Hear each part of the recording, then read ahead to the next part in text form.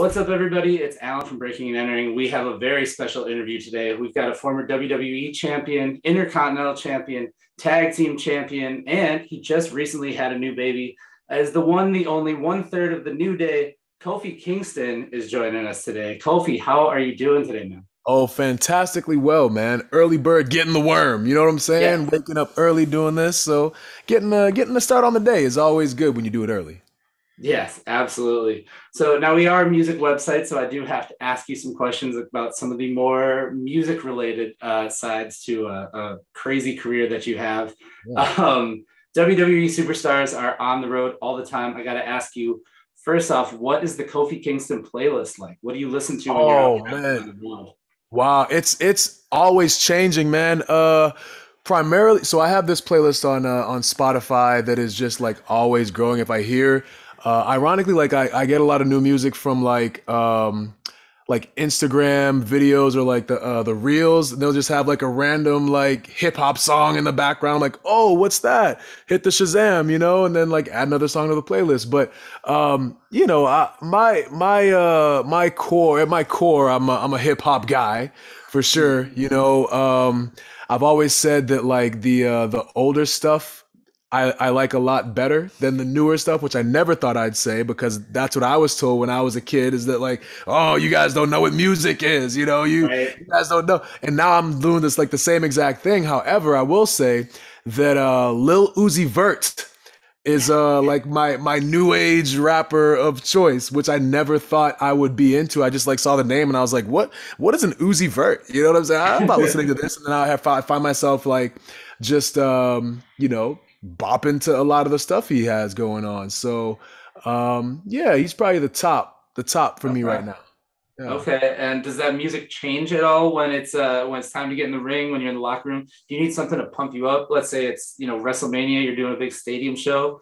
Yeah. Does the intensity pick up? You gotta listen to something different?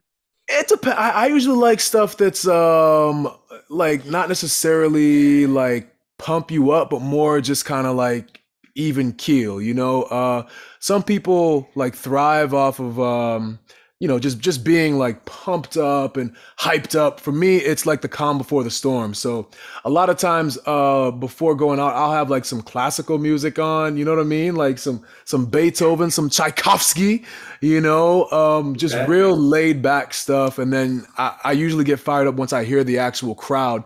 Or when we get out there, a lot of people will see us like dancing to other people's music. We've had matches against guys like the Usos and AJ Styles, even like Roman Reigns' new song is like, it's hype. It gets you going. You know what I'm saying? So being out there when other people's music is going off, like we legit get hyped out there. So they got some really good entrance themes in WWE for sure. Yeah, I was going to ask you about that because you're probably the only wrestlers I've ever seen do this to enjoy, somebody else's music. Who are the themes? Like what wrestlers do you get the most hyped about coming to see out? Seeing come Oh, out. we to everybody literally. Uh,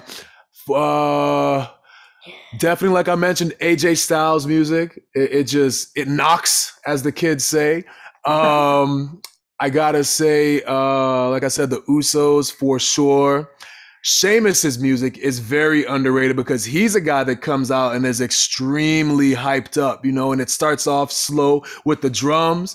And that's one of my favorite ones to really get going because I just start beating my chest like Sheamus does and, throwing the arms out, fella, at the top of my lungs. You know what I mean? So we have a lot of fun out there, man. It really doesn't matter whose music is playing. We just make sure to kind of show out regardless. Yeah, absolutely. And the New Day has a very, you said you're a hip hop guy. New Day has a very hip hop persona. I know it wasn't always the case like that. How much say do you get, when you're crafting kind of the image of the New Day? Do you get to have a say? Did you get multiple options as to like what music you're coming out to, or was it just kind of like, all right, you've got this bouncy bass kind of thing happening when Yeah. you come to the ring? It's funny because when we first came out, we were talking about music, and Vince thrust down upon us the characters that we were going to play, three kind of positivity preaching gospel preachers, for lack of a better term. And we're like, Yeah. okay, if we have to do this, let's have like an upbeat, like Kirk Franklin type bass, you know? So I remember specifically when they came back to us with the music that they come up with, and it was more like, I don't know, just like older gospel. Like we said, like this isn't gonna work. You know, we need like Kirk Franklin stomp type stuff. So they came Yeah. back with the new day music. I've been real lucky over the years to have had a good amount of say in my music. Mhm. You know, they always play you what they're going to what they have planned, and then you kind of go from there. It's a work in progress, and you say, hey, well, maybe we could do this, or maybe we can do that. Maybe, you know, we actually worked hand in hand with Jim Johnson, and you know he's the guy who came up with all the old WWE themes. I'm talking about like Undertaker, like Bret Hart, you know, Shawn Michaels. This was all Jim Johnson in his music lab, just labbing and chefing up some beats and songs. So we actually, before the New Day came out, we had the opportunity to like be there hand in hand with Jim Johnson Oh, and that's work awesome. with the legend in our music. So I've been real lucky to have had some say, whereas some guys, that's not the case. Like, all right, you're debuting and this is your music. And it's like, all right, if you feel it, cool. If not, too bad. This is what you're coming out to. Yeah, and that's a huge part of, getting to the crowd and playing with the crowd is that I think that music initially is what hits. You've also gotten to do some really cool stuff, kind of hip hop related to. You got to work with Wale. Yeah. WWE, I know, has been Rolling Loud and stuff like that too. But what was the experience like, getting involved with Wale? How did that all come about? Well, Wale and E are the ones who first became friends, and it's just crazy because he's such a mega star. You know, Grammy-winning artist. Like he's been doing it for a while and been doing it so well. So obviously through E, we met Wale, and he brought Wale's a huge wrestling fan. So, and he's a huge sneakerhead too, which is where he and I really began to connect. And he actually interviewed me for I think an article for Complex, and Okay. we were going back and forth about sneakers. And that was like really back in the day when I didn't really know a whole lot about the ins and outs of the actual sneaker culture, like custom sneakers. I remember him asking me like, hey, you know, who's your favorite customizer? I was like, oh, Nike ID, you know, and not knowing that there were Yeah. guys out there who actually like customize sneakers, you know, Mosh. You know, there's just so many people out there who do so much great work. So it's been awesome to get to know him. And then the rap battle that we had against the Usos, where we had no business freestyling and going back and forth and having like a little rap battle with anybody, but it actually went off pretty much without a hitch. So Wale was a big part of that. And so was Megaran, who was Xavier Woods' favorite artist, because Megaran, I think, was the only licensed musical artist that was signed by Capcom.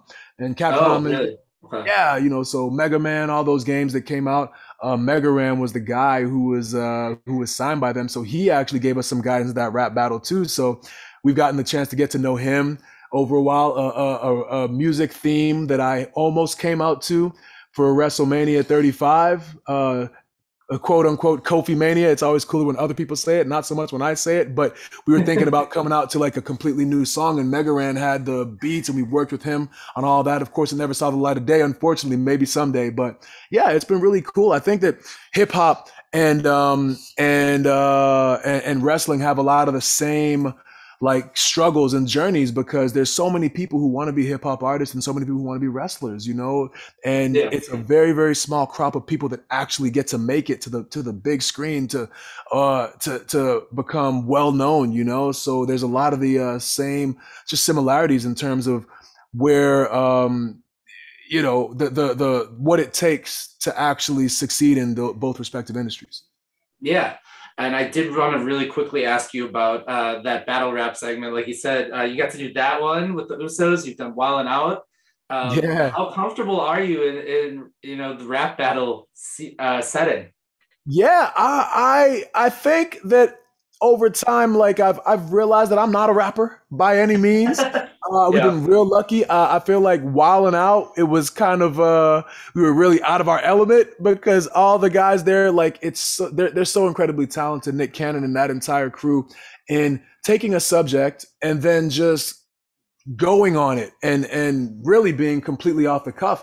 So luckily, I mean, we were okay, but a lot of the jokes and stuff that we were like putting forth where like the crowd wasn't like laughing with us. And we're like, oh my God, are we not good at this or whatever? But it was a good show, So yeah, we've had a lot of different experiences doing that with the rap battle. Like I said, it went off great.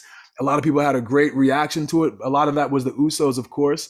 But yeah, we I don't know. I had a brand new respect for hip hop artists and especially like freestylers, because you literally, again, just take the first thing that comes to your head and you make it make sense. Number one, make it rhyme. And then also you have to make it entertaining, whether it's funny or insulting or biting or whatever. You got to do that off the cuff. And if you mess up, like everybody's watching. So it's a heck of a rush. But yeah, it's not for me. It's not for me. I'll stick to my day job. Yeah.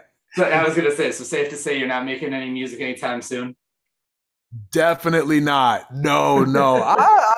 We got like a little piano here at the house, and I'll play a little bit with the kids, but nothing of substance whatsoever. Nothing presentable by any means. I used to make beats on Fruity Loops way back in college, but Same. Yeah, I'll dabble. But as far as like a professional setting, definitely not. Okay, so I got a couple quick hits for you on the way out here then. Who has the best music taste, do you think, in the WWE locker room right now? Best music taste in the locker room, I have to go with E. Actually, yeah, like I said, he's really into hip hop, and he always has his finger on the pulse of like what's new and what's fresh, Okay, and then flip side of that, who has the worst music taste in the locker room? Oh boy, the worst music taste. He's not gonna like this, but maybe Seth Rollins. Maybe Seth Rollins, because it's just that like the music that he listens to is like too intense for me. It's a lot of like Megadeth and like and they're screaming and like it's almost like they're on fire.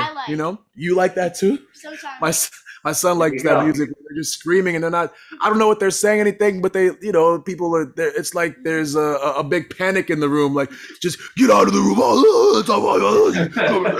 and I'll just yelling at the top of their lungs. I mean, it's cool for like 4 seconds, but I can't listen to an entire album of that. It's just too much.